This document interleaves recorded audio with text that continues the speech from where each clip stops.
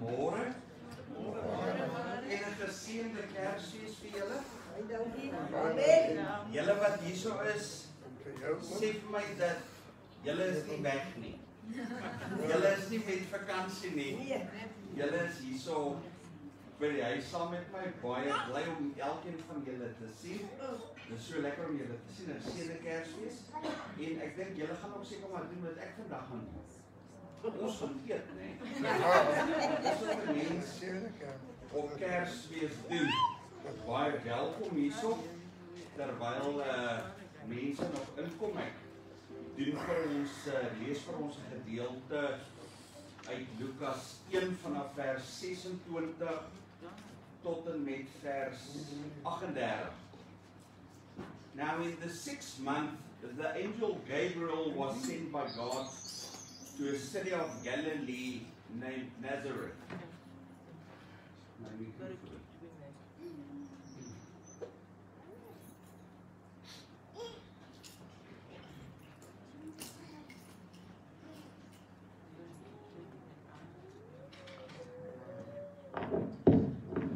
Ek vra verskoning, ek begin van voor af.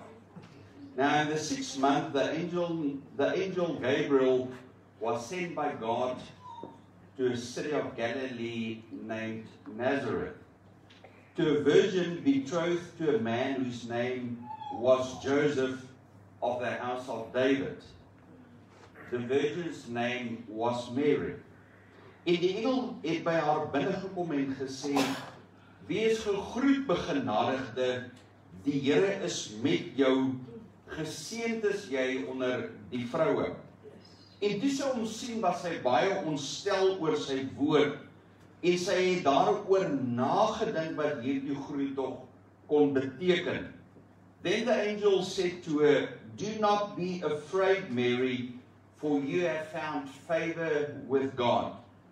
And behold, you will conceive in your womb and bring forth a son, and shall call his name Jesus. Hy sal groot wees en die seun van die Allerhoogste genoem word. En die Here God sal aan hom die troon van sy vader Dawid gee. En hy sal koning wees oor die huis van Jakob tot in ewigheid. En aan sy koninkryk sal daar geen einde wees nie. Then Mary said to the angel, how can this be since I have no husband? And the angel answered and said to her, the Holy Spirit will come upon you, and the power of the highest will overshadow you. Therefore also the Holy One who is to be born will be called the Son of God. En kyk, Elisabeth, jou bloedverwant, het self ook 'n seun ontvang in haar ouderdom. En hierdie maand is die 6de vir haar wat onvrugbaar genoem word. Want geen ding sal by God onmoontlik wees nie. En Maria sê, hier is die diensmaagd van die Here. Laat dit met my gaan volgens u woord. En die engel het haar verlaat. Hemelse Vader, ons sê vir u dankie, Here, dat hierdie woord wat tot 'n jong Maria gekom het. Here, alhoewel dit vir haar 'n woord van verskrikking was, Here, 'n woord is waaroor sy gewonder het. Here, is daar vir ons geen verskrikking in hierdie woord nie. Here, daar is vir ons geen verwondering in dit nie. Daar is vir ons net vreugde en blydskap. En Here, vanoggend is ons hier by mekaar om eer te bring aan u naam vir hierdie groot geskenk wat u vir ons gegee het. En ek dank u daarvoor in Jesus naam. Amen.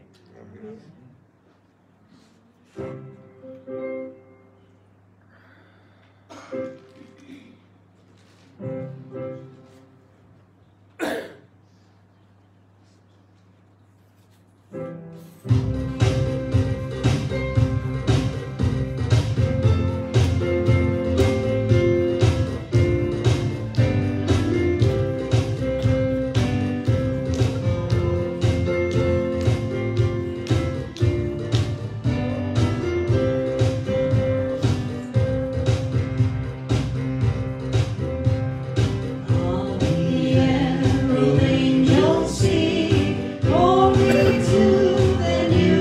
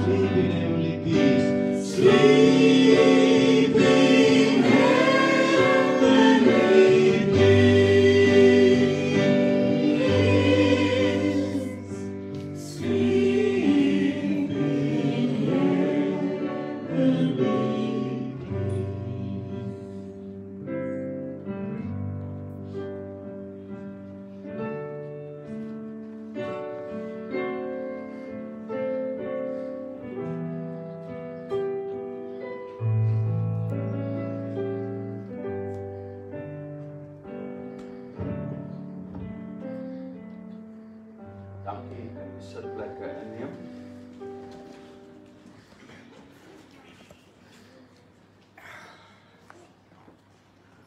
The modern day Christmas story sounds something like this. Jesus was born just in time for Christmas, up at the North Pole, surrounded by 8 tiny reindeer and the Virgin Mary. Then Santa Claus showed up with a lot of toys and stuff and some swaddling clothes. The 3 wise men and elves all sang carols while the little drummer boy and Scrooge helped Joseph trim the tree. In the meantime, Frosty the snowman saw the star. This concludes the Christmas story. I say it every year, and I think I will keep on saying it, that the 25th of December is not the correct birthday of Christ. Secondly, is that Scripture commands us to remember his death and never encourages us to remember his birth. But what I'm thinking of is that over the years, Christmas has really changed for all of us. It has moved away from a time of rejoicing to a time where it really commands from us to affirm what we believe. Ek beskou Kersfees as belangrik en die rede hoekom dit vir my belangrik is dat dit gee rede en betekenis aan dit wat ons glo. Jy sien, kind van die Here, die wêreld sal vir jou uitdaag in dit wat jy glo. Dit is die werk van die wêreld om jou uit te daag in dit wat jy glo, want soos wat Paulus sê aan die gemeente van Korintiërs, hy sê dit wat jy glo is dwaasheid by die wêreld. Die wêreld sal vir jou gedurig uitdaag daarom dat jy glo, en net so 'n bietjie daaraan gedagte gee, dis immers onlogies om te dink dat 'n maagd sal swanger raak. So die wêreld sal jou daarop uitdaag. En onthou nou dat die gedeelte wat ons vanoggend gelees het dit op 'n manier vir ons beamoen. Onthou ons het gelees dat die engel van die Here het by Maria gekom. Die engel sê vir haar, Maria, jy sal swanger word en jy sal 'n seun baar. Jy moet hom Jesus noem. Hy sal groot wees. Hy sal genoem word die seun van die Allerhoogste. Hy sal die troon van Dawid ontvang. En aan sy koninkryk sal daar geen einde wees nie. En wat vir my so amazing is dat wanneer Maria die engel bevraagteken, is dat sy nie die engel bevraagteken op die woord wat hy sê. Sy bevraagteken die engel op hierdie ding om te sê, maar hoe sal dit wees? Hoe kan dit moontlik wees? Sy bevraagteken hom nie oor sy woord nie. En die feit van die saak is, toe ek vanoggend dit net weer eens lees om voor te berei, toe dink ek daar, kinders van die Here, hoeveel maal sit ons met 'n ding om te sê, is ons bevraagteken nie vir God nie. Wanneer ons God se woord ontvang, bevraagteken ons dit nie. Wat is dit wat ons bevraagteken? Hoe sal dit gedoen word? So as die Here sê, hy sal vir ons onderneem of voorsien, hy sal ons nie begewe en ons nie verlaat nie, dan glo ons God se woord, maar ons bevraagteken, hoe sal hy dit doen? Hoe sal dit moontlik wees? So tereg kom Maria en sê, ek hoor God se woord, ek aanvaar God se woord vir my lewe, maar hoe sal hy dit doen? You see, the person that is dead in his spirit will not see it, and neither will he understand it. And he will make you question what you believe. It's the work of the world to question you what you believe. And that is why it is so important for us as believers to believe in the happening of Christmas. Because we will get to a time that we will have to defend Christmas. We have to defend what we are believing. You see, child of God, you cannot believe in a Savior that died for you if you cannot believe in a Savior that was born for you. Om te glo in 'n redder wat vir jou gesterf het, moet jy kan glo in 'n redder wat vir jou gebore is. You see, what happened on the cross of Calvary was the biggest miracle that ever happened for you. There is no other miracle in your life that is bigger than a Savior, a God who died for His people. His death and His resurrection was a miracle, just as His birth was a miracle. Regtens verklaar die engel van die Here aan Maria wanneer hy afsluit en hy sê, want geen ding sal vir God onmoontlik wees nie. Geen ding sal vir hom ooit onmoontlik wees nie. Nou, natuurlik ontstaan die vraag,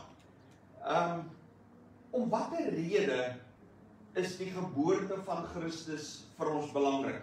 En onthou ek het vir u gesê dat die woord van die Here beveel vir ons om sy dood te herdenk. Die woord van die Here praat niks vir ons in terme van sy geboorte. Hoekom is dit vir ons belangrik dat ons die geboorte van Christus verstaan? Is om die geboorte van Jesus beter te verstaan en beter begrip daarvoor te hê, is dit nodig dat ons weet dat daar is 3 vereistes vir Jesus om jou redder te wees. Jy sien Jesus as die redder? Daar is 3 vereistes daaraan verbonde. Ons almal praat van Jesus as ons redder, maar ons moet die vereiste verstaan hoe hy kwalifiseer as ons redder. Hy moes volkome mens wees. Hy moes God wees. Het iemand van my dalk 'n sweetie? Ek het so 'n krapperig en my keel is so 'n droë kolletjie. Hy moes volkome mens wees. Hy moes God wees en hy moes sondeloos wees. Dis die 3 vereistes. Dankie. Dis die 3 vereistes wat daar aan die redder moet wees om te kan betaal vir ons sondes. En die maagtelike geboorte van Jesus maak dit vir ons moontlik. Die maagtelike geboorte gee die rede en die verduideliking vir ons hoe ons kan sien hoe Jesus aan hierdie 3 eistes voldoen. Die maagtelike geboorte wat God mens geword het sonder dit opgehou het om God te wees. Die maagtelike geboorte maak dit vir ons moontlik. Daar is 'n direkte konnotasie tussen die wiggie en die kruis. Die een het die ander een moontlik gemaak. Jy sien, daar kon nie 'n kruis gewees het as daar nie 'n geboorte gewees het nie. As Christian believers, we are often met with the horrific picture of his death. We are getting very sentimental over his death and the picture that's around it. But as you view it, remember that without the virgin birth,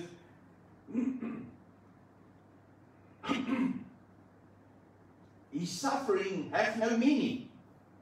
There is no meaning to his suffering without his birth. It is his birth that makes his death meaningful.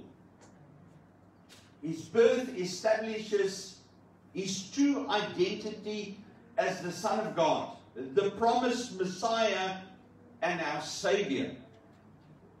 Note that when the angel informs Joseph of the happening, that Mary is carrying a child and he's conceived by the Holy Spirit, in the next breath he tells Joseph to name him Jesus, for he shall save his people from their sins. For he shall save his people from his sin. Wat die engel doen is dat die engel kom en dis die engel wat vir ons die konnotasie maak tussen die wiggie en die kruis. Hy sal gebore word en is hy wat sy volk sal red. The angel connects his birth with his saving work on the cross. Daarom is die maagtelike geboorte vir ons belangrik. Ons moet dit verstaan, ons moet dit kan verdedig. Dit sê vir ons wie Jesus is. Dit lê die fondasie vir die groot werk wat hy eendag vir ons aan die kruis van Golgotha gedoen het. Jy moet weet dat die 2 gebeure van naamlik sy geboorte en sy dood die 2 grootste wonderwerke is wat ooit vir jou plaasgevind het. Jy mag maar Kersfees herdenk. Het jy al agterkom as so 'n gewellige groot aanslag teen Kersfees? Sien jy ook dat in die winkels is dit as nie meer die versierings nie. Daar is nie meer die musiek nie. En sien die gelowige word bevraagteken dit wat hy glo.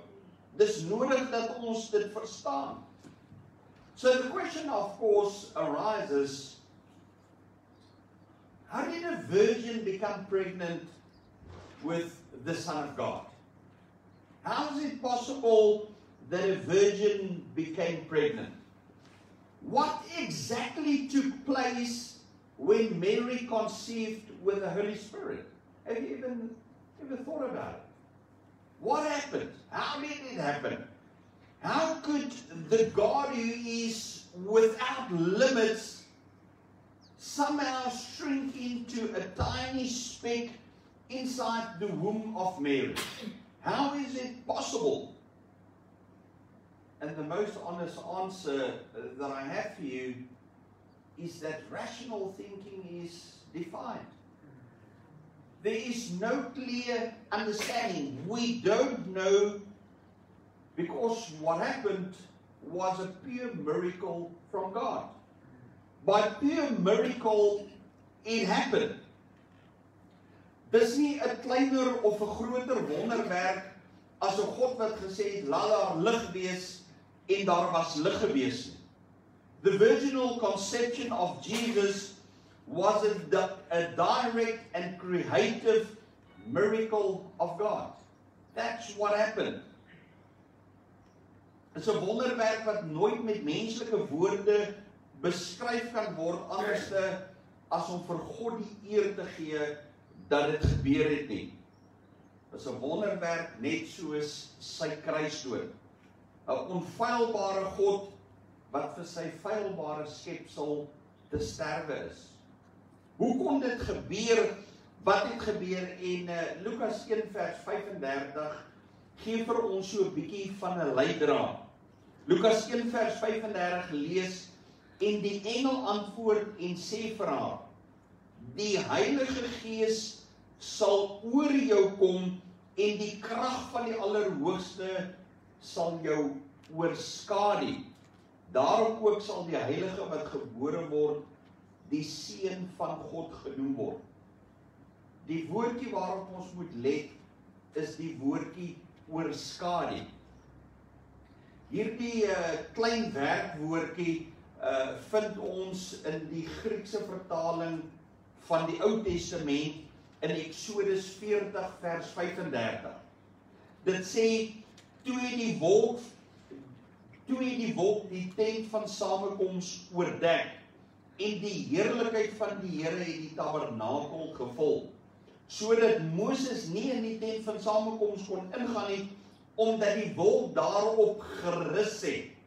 Daai selfde werkwoordjie, gerus, wat hulle gebruik het in die vertaling van die Griekse vertaling van die Ou Testament, is hierdie werkwoordjie wat hulle gebruik toe die engel van Mare sê, is die Allerhoogste sal jou oorskadu.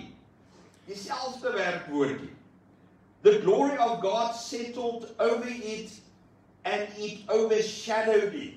Psalm 91, Psalm 91 verse 4 uses the same word in a poetic image that describes God covering of his people. He will cover you with his feathers, and under his wings you will find refuge. His faithfulness will be your shield and your rampart. And these few words is giving us an image of what happened. How Mary conceived by the Holy Spirit. God overshadowed her. God overshadowed Mary with his personal, intimate presence that completely surrounded her, just as the cloud surrounded and filled and covered the temple. And this overshadowing, of course, protected her from all harm that was coming against her.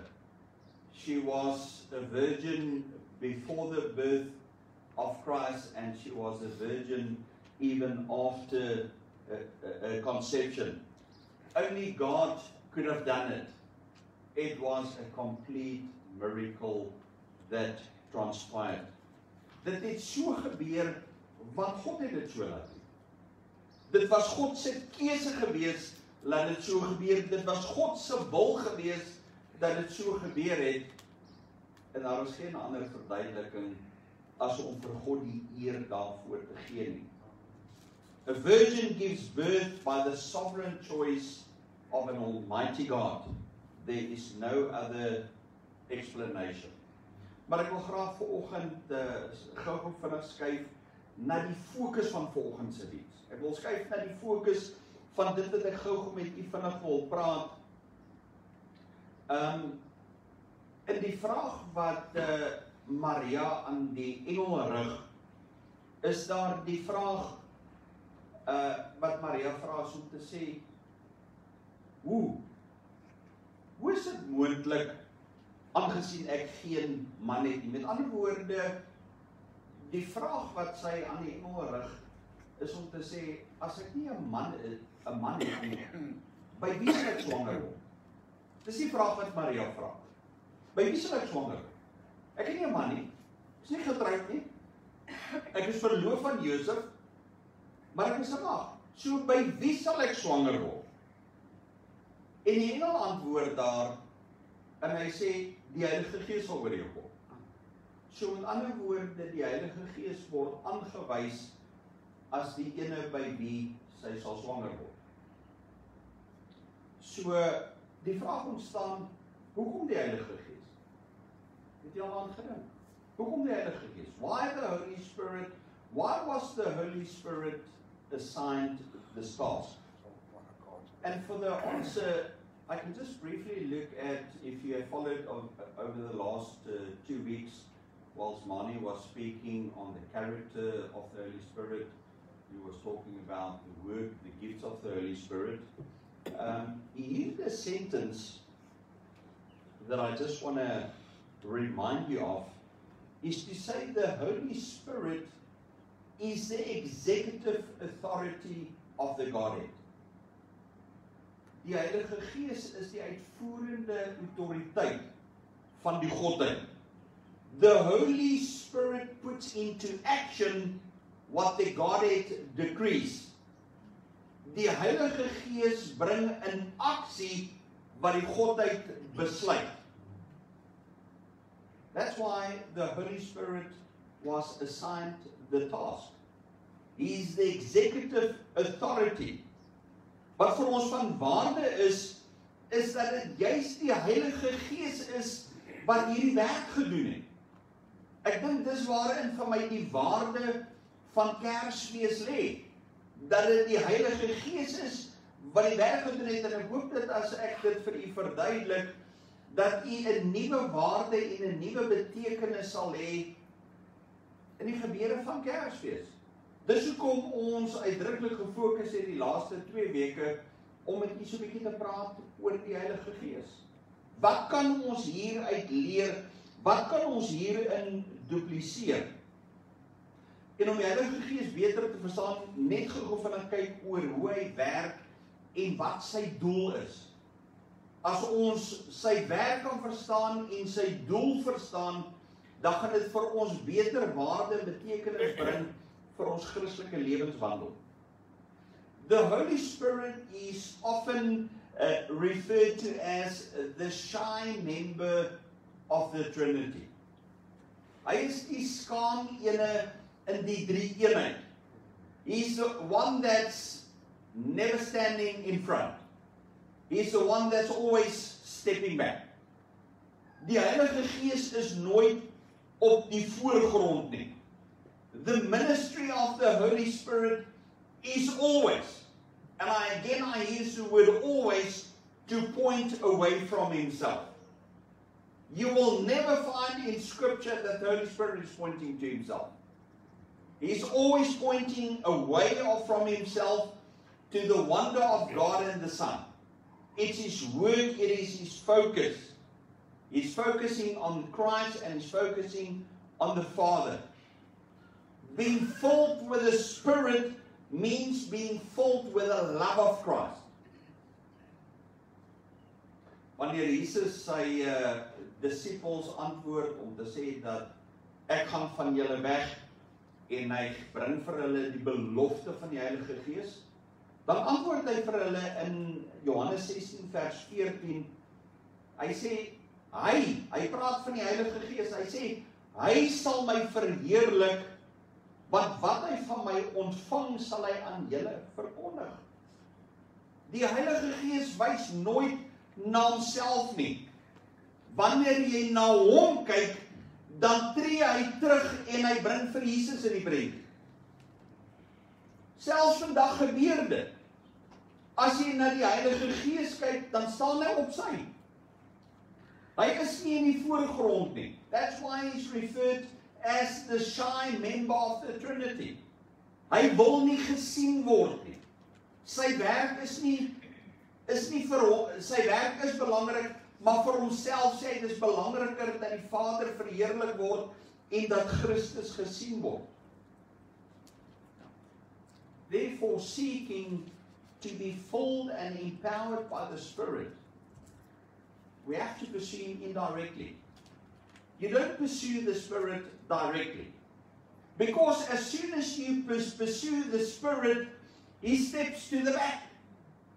Dan staan hy terug. As jy die Heilige Gees najaag, dan tree hy terug en hy sit vir Christus in die voorgrond. The Holy Spirit is asking us to look at the wonder of Christ. U sien, sou jy wegkyk van Jesus af om te soek na die Heilige Gees en sy krag, sal jy verdwaal raak in 'n moeras van jou eie emosie. Want dit gaan oor Jesus Christus. Die Heilige Gees openbaar nie homself nie, die Heilige Gees openbaar vir Jesus. The fullness of the Spirit is the fullness that He gives as we gaze on Christ. The power of the Spirit is a power we feel in the presence of Christ. The joy of the Spirit is the joy that we feel in the promise of Christ. By jouself daaraan toe om die glorie van God wat daar in Jesus Christus te sien en te voel is, en jy sal in harmonie wees met die Heilige Gees. Wil jy in harmonie wees met die Heilige Gees? Soek die volheid en die glorie van God in Christus Jesus. En hy sal vir jou sy krag en sy geskenke gee. En hy sal in jou werk en hy sal deur jou vloei. Maar soek vir God in Christus Jesus. You see, when the time came for the eternal Son of God to be sent to earth by His Father into the world, the work of the Holy Spirit was a quiet work. It was unobtrusive work in the service of the Father and the Son. It is through Him that the Father caused the Son to conceive in the Mare, the Virgin. Reeds van die begin af van die vleeswording van Jesus Christus was die Heilige Gees stilletjies besig gewees om te doen wat nodig was om vir Jesus op die voorgrond te plaas as die Seun van God en die Verlosser van die wêreld. En ek wil glo en ek kan dit glo dat wanneer ons kyk na die Kersverhaal en ons kyk na hierdie verhaal met bewondering in ons harte teenoor die wyse, die wonderwerk wat God gedoen het om vir ons 'n verlosser daar te stel. Wanneer ons kyk na die glorie van God in Christus Jesus, dat die Heilige Gees daarin baie gelukkig is. Dat ons die Heilige Gees behaag en tevrede stel wanneer ons vir God in Christus Jesus bewonder. En ek sê dit weer eens, ek sê dit omdat daar soveel kritiek is teen Kersfees. Jy sien, dit gaan nie oor Kersfees nie, maar dit gaan oor die wonder en die glorie van 'n wonderwerkende God wat hy vir ons gedoen het in Christus Jesus. Maar ek wil ook hê dat jy onthou, dis nie net omdat die Heilige Gees die uitvoerende gesag is van die Godheid wat gemaak het dat Mare swanger is nie, wat ek wil beklemtoon nie. Wat ek ten laaste wil beklemtoon is dat ons dieselfde gesindheid sal hê as die Heilige Gees. Dat dit nooit oor ons sal gaan, maar dat dit altyd sal gaan om vir hom op die voorgrond te sit. Ek dink wat ons so baie keer met Kersfees verkeerd doen, of nie reg kry nie, dat Kersfees oor ons gaan oor die lekker dag, gaan oor vakansietyd. Ek kan onthou in die jare wat ek in besigheid gewees het, gewerk het, ek het dit nooit verstaan nie. Kerstyd was altyd die tyd gewees waar mense die meeste gepraat het van hoe hulle gaan drink en hoe hulle gaan partytjie. Het is maklik om Kersfees oor ons te maak. Ek dink aan al die lekker kos, Kersete word ons al maande voor die tyd. Hierso so van Februarie maandag begin ons met al kerk te beplan. Nee, net in my huis nie in die huis. Dit is so maklik om Kersfees oor onsself te maak. So maklik om Kersfees oor familie te maak. So maklik om Kersfees oor vakansie te maak. Kom ons bring eer aan die Here deur hom na die voorgrond te bring. En dan glo ek dat die Heilige Gees daarin baie tevrede is en gelukkig is.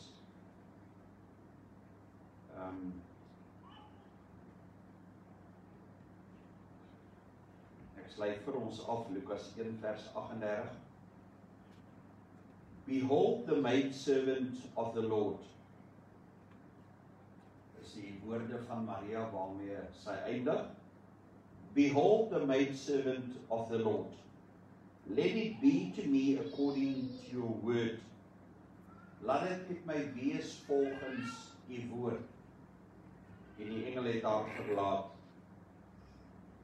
Can you say it this morning? Is it your words that you can utter? Can you say this morning, let the Holy Spirit do with me as he pleases? Jy sien toe Maria daardie woorde sê, laat dit met my wees volgens u woord. Theologies praat ons van, is die oomblik van konsepsie gewees. Die oomblik toe sy sê, ek gee oor. Toe vind die bevrugting plaas. Maar sien, sy moes toestemming gee. Sy moes toestemming gee dat die Heilige Gees die werk kon doen. En dis wat sy gedoen het, wat sy gesê. Laat dit met my wees, soos die woord sê. Are you saying it this morning? Are you saying, Holy Spirit, do with me as you please? Jy sien, dis die boodskap van Kersfees. Here, doen met my soos dat u tevrede sal. Here, doen met my soos dat u gelukkig sal wees. Do you trust the Holy Spirit enough to say it? I am your slave. Take me as you command. Put me where you want me to be. Use me where you want me to be. When you want me there, doing what you want me to do.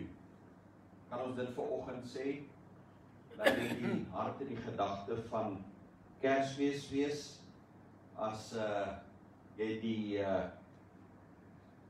hartklop van jou lewe, as die hartklop van jou lewe Jesus is, en jy kan, dan kan jy verseker wees dat die Heilige Gees jou sal bemagtig met genadegawes, met bediening en kragtige werke, soos wat Paulus in die gemeente van Korintiërs sê. So kom ons gee oor aan Jesus, ons doen soos wat hy vir ons sê, en ons sal die gawes en die geskenke van die Heilige Gees ontvang. Jy moet 'n geseënde Kersdag hê. En onthou dat hierdie Kersdag, elke Kersdag wat hier nakom, dat dit ons sal herinner aan die toestemming wat ons aan die Heilige Gees gee, om Christus na vore te bring in ons lewens, and to reproduce Christ in our lives. Ons hemelse Vader, ons sê vir U dankie vir hierdie oggend, ons sê vir U dankie, Here, vir U woord. En nou wil ek vra, Here, dat soos wat U vir die disippels gesê, is dat ek gaan na my Vader, maar ek los vir julle 'n ander trooster, die Heilige Gees. Ek vra Heilige Gees dat U vir ons sal leer, dat U vir ons sal onderrig, en dat U gedurig deur Here Jesus Christus na vore sal bring in ons lewens. Dat U altyd vir ons die Here se heerlikheid, se skoonheid, se glorie sal wys. En dan wil ons glo, o Gees van God, that when we marvel at the beauty and the glory of Christ, that you will be well pleased with our lives. Here, ek bid vir hierdie gemeente, en ek vra dat julle sal seën, met u teenwoordigheid. Here, dat u genade, u liefde, u vrede en u teenwoordigheid saam met hulle sal wees. Dis my gebed in Jesus naam. Amen. Die Here